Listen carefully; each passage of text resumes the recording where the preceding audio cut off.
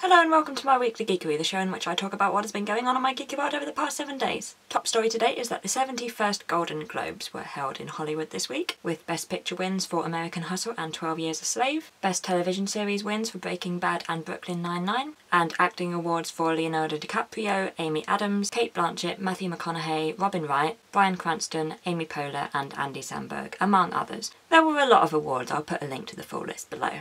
The first trailer has been released for Game of Thrones Season 4, featuring many of our favourite characters. Well, my favourite characters anyway. The show returns to HBO in the US on Sunday the 6th of April, and to Sky Atlantic in the UK the day after. It has been announced that a stage musical based on the film Groundhog Day is being produced. It will be adapted by Danny Rubin, writer of the film, and Tim Minchin, who has had great success with his music and lyrics for Matilda the musical. I am excited. It would seem that UK-based Agents of S.H.I.E.L.D. fans will have to wait until probably March before they can see new episodes of the show. It was fun watching them close to the US premieres, but there were an awful lot of gaps due to those hiatus periods that US TV schedules have. How do you guys cope? Sherlock Series 3 ended on Sunday, and it seems at the moment like it's not going to be too long a wait until Series 4.